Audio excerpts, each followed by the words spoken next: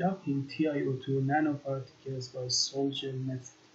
Hello and welcome to Nanotechnology channel. This is Masood and today I'm going to talk about one of the most common methods for the surface modification of nanoparticles.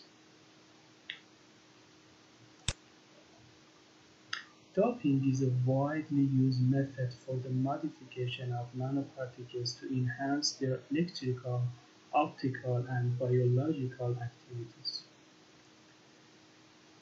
We use these materials for the synthesis of neodymium doped TiO2 nanoparticles by Sol-Gel methods. Titanium IV isopropoxide or TTIP, neodymium 3-acetate dihydrate, sodium hydroxide, acetic acid, and isopropyl alcohol.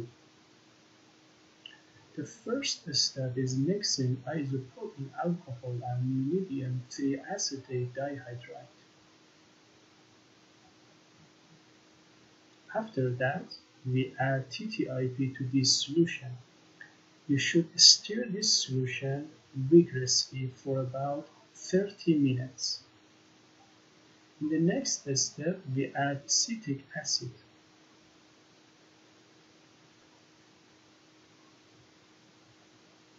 You should prepare a solution of sodium hydroxide and add a little bit to the obtained solution to get to pH equals to 9.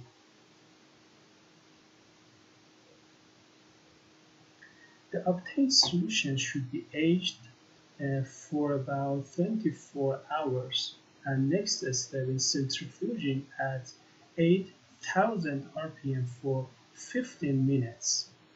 In the next step, you should dry the obtained precipitation at 124 centigrade degrees for 2 hours.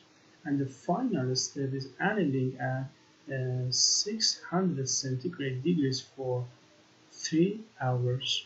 And finally, you have the TiO2 nanoparticles powders.